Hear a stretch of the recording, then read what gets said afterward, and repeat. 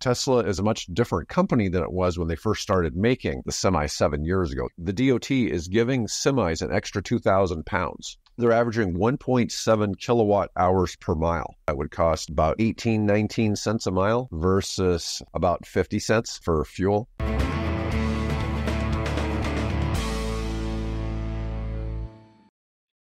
Hi, I'm David with EV World News. I'm here in studio today with our founder and chief editor, Bill Moore. How's it going, Bill?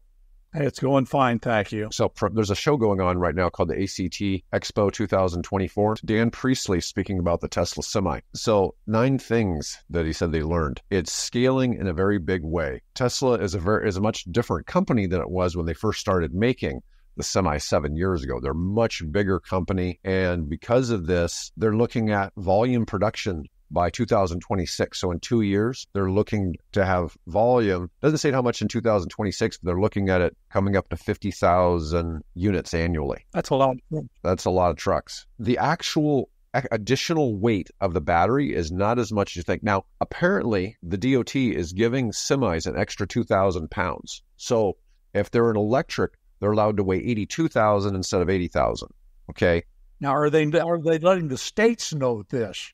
Because, you got to drive a truck cross country. You're occasionally going to have to go through the weigh scale. So, hopefully they're communicating that to the local state DOTs. Yeah. Hopefully. Well, in my opinion, it's still going to be a while before these are really going state to state. Okay. But the 500-mile range semi weighs just under 23,000 pounds. And then they have a 300-mile semi, which is, for much closer driving, 20,000 pounds. And this actually wasn't as big of a change. Now, the Nikola truck weighs 29,000 pounds for a 360-mile range. So it's undercutting the Nikola, even with a bigger battery, even with more range, by 6,000 pounds. So that allows it to haul more payload. And that's a pretty big deal. The efficiency is really high. They have 3.5 million miles driven in their model trucks that they have out on the road, like with Pepsi and their own. And they're averaging 1.7 kilowatt hours per mile. Now, in comparison, in Nebraska, what would that cost? That would cost, about 18, 19 cents a mile to drive a tractor trailer versus about 50 cents for fuel. That's really quite efficient. It is the economics. It always will come down to the economics and the efficiency. With a max load of 82,000 pounds, it goes up to needing 2 kilowatt hours per mile. So that's still not bad.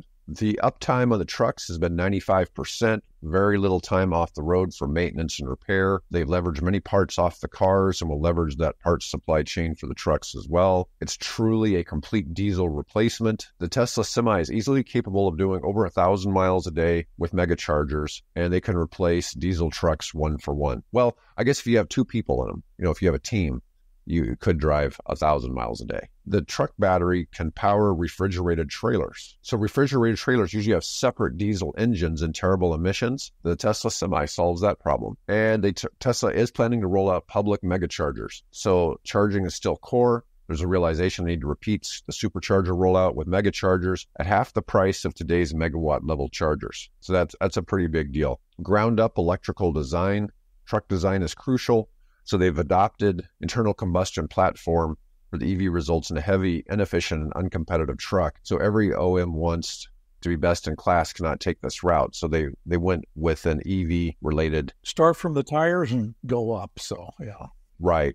And so that was, I thought, worth, covering today. Absolutely. Yeah. Hi, I'm David with EV World News. If you like this video, then please press the like button. If you like the content and would like to see more videos on electric vehicles, then please hit the subscribe button. If you have some feedback for us, please let us know in the comments. Have a great day.